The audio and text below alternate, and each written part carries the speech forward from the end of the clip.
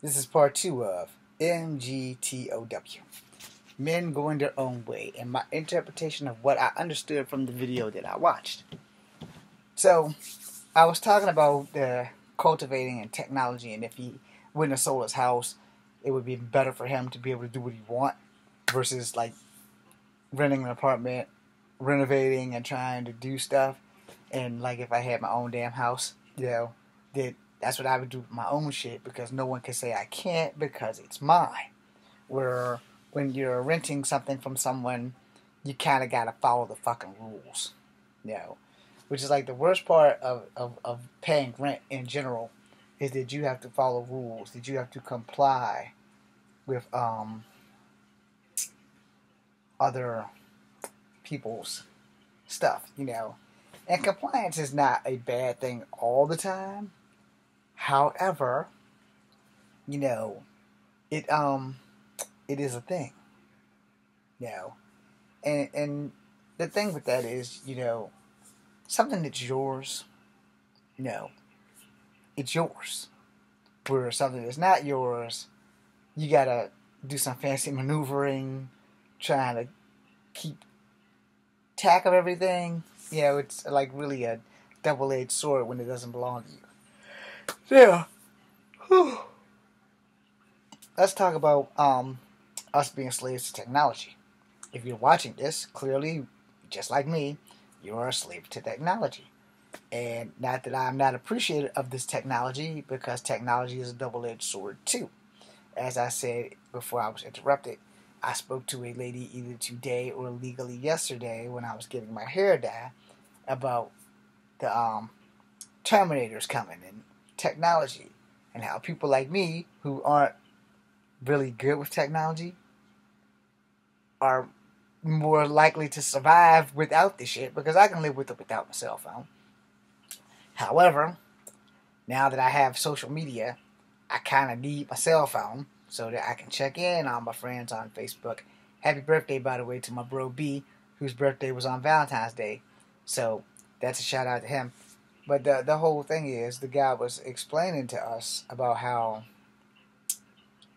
the world seems to not be able to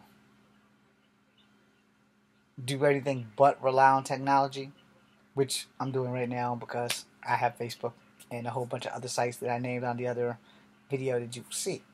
The thing with that, though, when it comes to what he was saying in the video that I saw, because he has a lot more and I did subscribe to him, so I'm going to do more research before I do what my friend wanted me to talk about, if I do that video at all, because he wanted me to talk about how more pro-women America has become, so to speak. Those aren't his exact words. I kind of forgot what he told me, but, I want to do more research so that I don't, totally frack this up. Now, for the video I watched, though, I mean, it was pretty good for, 9 minutes of this guy telling us, how we have become less reliant on our natural instincts and more reliant on technology and how it could be a problem. So, I want to do a little bit more research on these guys because this stuff I saw was cool as hell. And it kind of fits me because the video that I watched, like I said, I mean, he pointed out some very salient points or some very important points on what's going on in the world. And I have to agree with him because I'm like, you know what? If more people had actually kind of thought about this, it would probably make more sense to them.